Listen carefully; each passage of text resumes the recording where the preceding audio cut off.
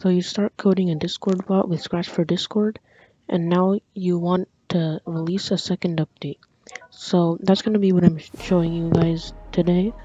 So the last video was how to set up a Discord bot for the first time, and this video, well, it's going to have two parts. One is if you have it saved, there's a save button right here, and another one is if you don't have it saved. So I would recommend saving it, because if you have it saved, then you can edit commands from previous updates. There is another way that you can do that if you don't have it saved, but let's just get started. So the first one is if you do have it saved. So I'm just gonna pretend I have it saved, and then I just did this command last time, and I actually have my own Discord bot if you guys want to look at that.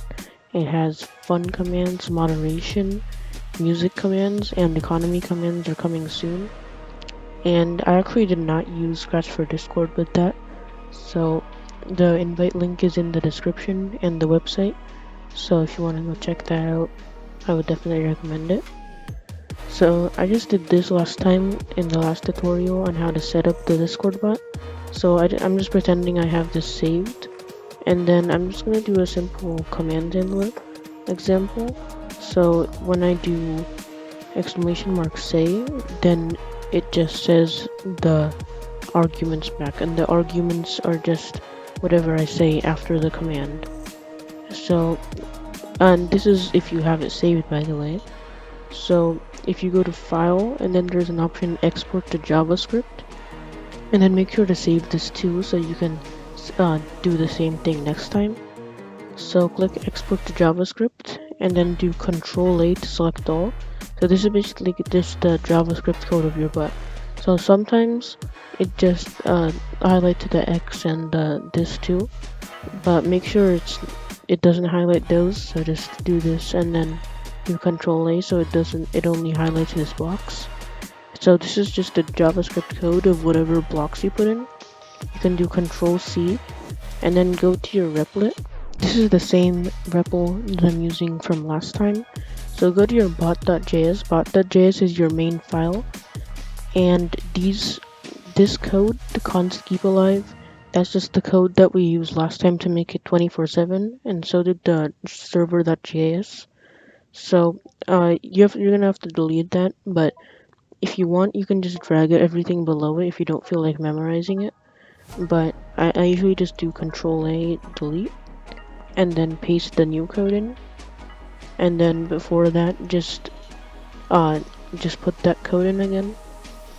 And it has to be another line. So const keep alive equals require ./server.js. And then above your client ons, after all these definition codes, just go below that and put keep alive and then a void. If it's like this is called a void. So just put keep alive and then a void. And then that's just basically it for the 24/7 part. And then make sure you don't delete this. And then yeah, that's pretty much it for the saved part. And now let's get to the part where it's not saved.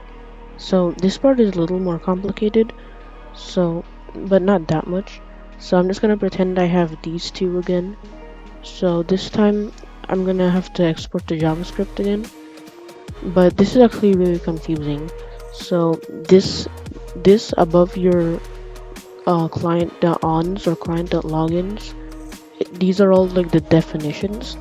So the client.on, this is the say command that with the command handler, and then this one is the ping command, this one is the bot login, and then this is everything over here above all of those is just the definitions.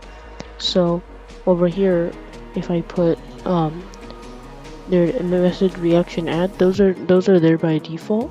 So if you use messages, if you use reactions, then if you don't have this section, then in the console, in this thing over here, the console, it will say message reaction is not defined or whatever. So, and then if I add something like embeds, so if I instead of making this just plain text, I can make embed. And then if you want, you can go to settings and then check all of these. I would recommend doing that.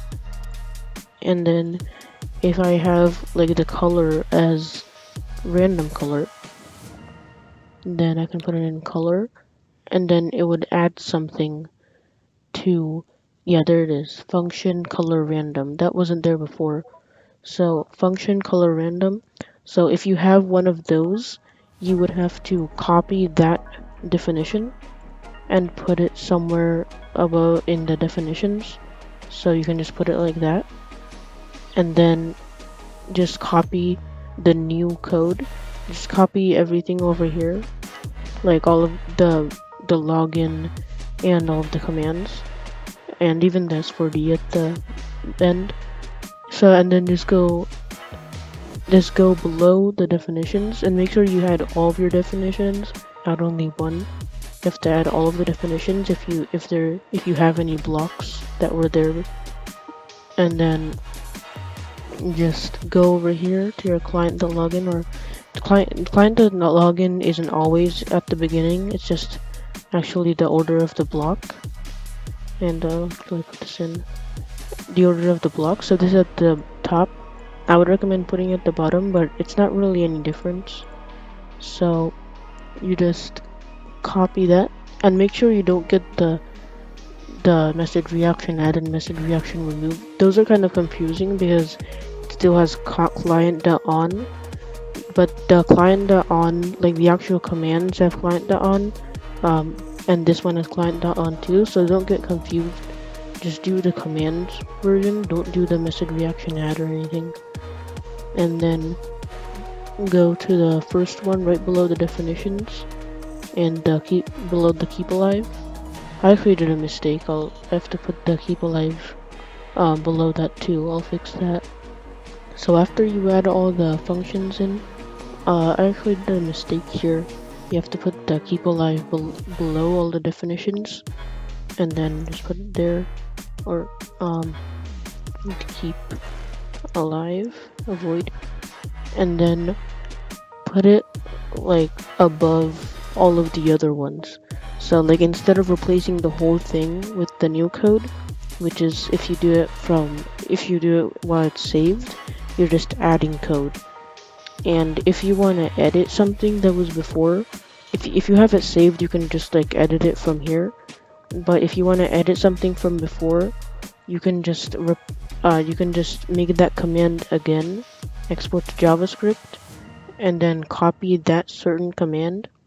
So like that client on, and then you can see, like for example, the command, it says ping, so you can see which command goes to which code, and then just replace that code with that command, and then that code that command becomes a new version of the command, if that makes sense.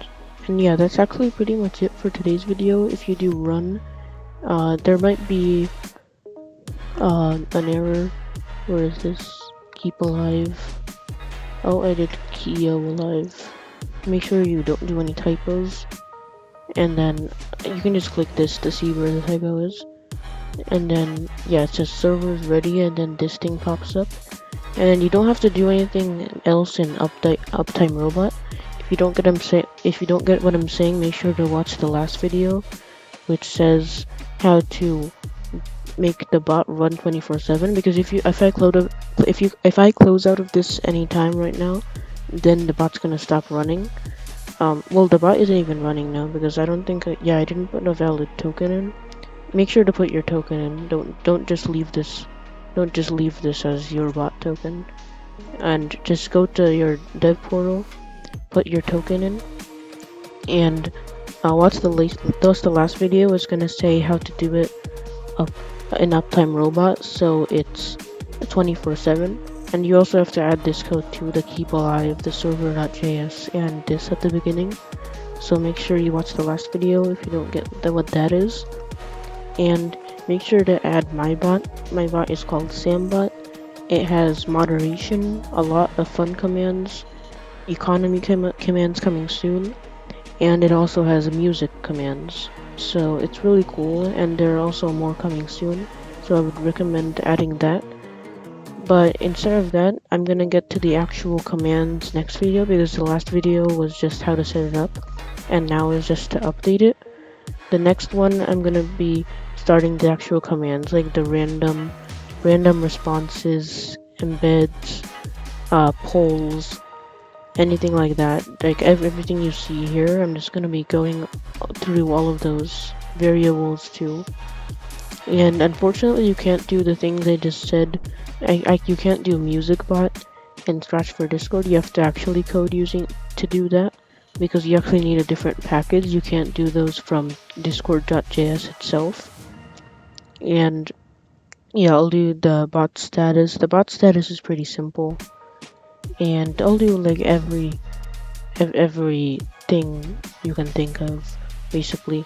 And if you have any suggestions, make sure to comment down below and like the video if this was helpful to you, and I'll see you next time.